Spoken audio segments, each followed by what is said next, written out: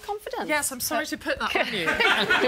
Do we still look Actually, you guys, your smile, you've got such great big smiles, both of you. That's one thing. Yeah, I was at university, I was very down on my looks, and, well, that sounds wrong, because if we look like each other... But what I mean is, someone then said, you look a bit like Chrissie Hynde, and I was like, because I slightly adore you. And so thank you, because I then... Did you hide behind your hair, then? And loved my face, and do a bit of there that. you go. That's the rock look. Yeah. Now, listen, you started out doing a solo album. The give-up look, actually. No, never. You started with the solo album. When did you know, when you were making this, that you were going to turn it in, or you realised it's a Pretenders Oh, this album? Well, you know, it's really just in the name. I mean, pretty much if I'm doing it, it's been a long history with the Pretenders, and some lineup changes along the way, but... But is it a certain sound that much. triggers it? I guess, yeah. I think the last Stockholm album was a little more poppy sounding. I don't know. Neil Young played on it. It was pretty rock.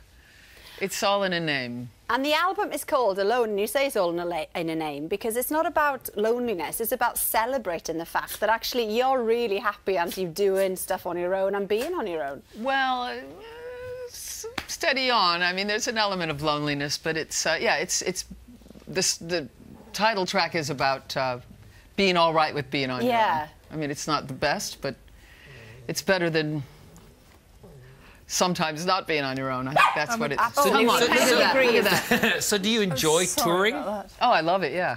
Yeah. You know, you don't want to do it for too long, and then it starts to go the wrong way, but...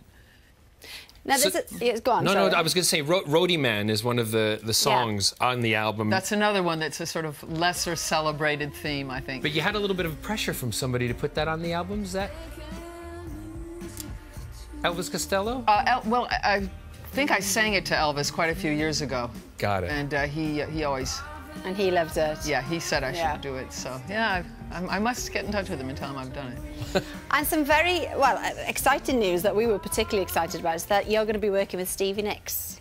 Yeah. So how did that come about, and when is that going to happen? Well, I met Stevie over the years, and, you know, it's just... We were both going out at the same time on the road, and it just coincided that, you know, she's doing arenas, not my first choice. I like theaters and clubs. Yeah. And, you know, but we're not that big. I mean, even if I could go into... This is not my cup of tea. I like small stuff. Intimate stuff. But, yeah. I wanted to get the band out, and she's going. I think it's a good fit. Do you still have kind of a wish list of people that you might want to record with or to work with? I'd love to do something with Kate Bush. That would be awesome. Oh, hello. Yeah, Hello. that would be. Yeah. That would be wicked. Yeah, it would, wouldn't it? Wicked. Do you want to... What? I just...